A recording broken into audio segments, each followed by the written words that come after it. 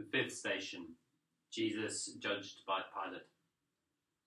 We adore you, O Christ, and we bless you, because by your holy cross you have redeemed the world.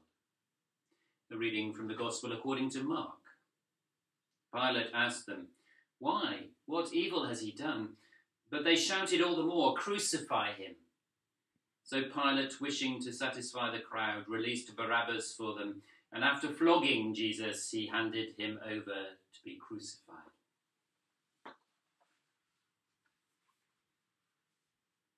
Wishing to satisfy the crowd. Pilate wasn't interested in bread, nor in those enigmatic declarations that he had so enraged the scribes with. He was after truth, and like all weak men, especially those with too much power, he wanted a truth that would set him free from responsibility, that is. So when he realized that he couldn't bargain with Jesus, he made friends of the crowd, and they, all too predictably, bade for blood in return. And that was, after all, the usual price. Did I say they?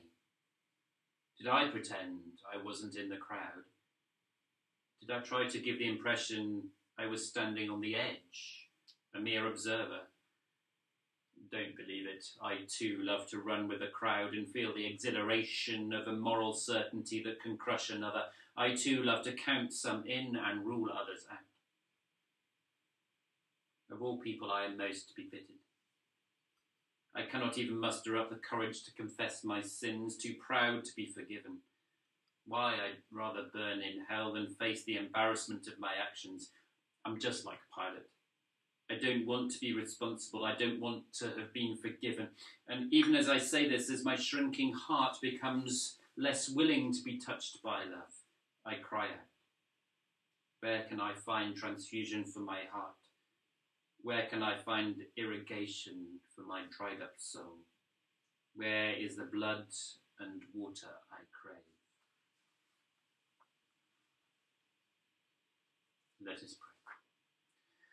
Lord Jesus, you were condemned to death for political expediency. Be with those who are imprisoned for the convenience of the powerful. You were the victim of unbridled injustice. Change the minds and motivations of oppressors and exploiters to your way of peace. To you, Jesus, innocent though condemned, be honour and glory with the Father and the Holy Spirit, now and forever. Amen. Holy God, holy and strong, holy and immortal, have mercy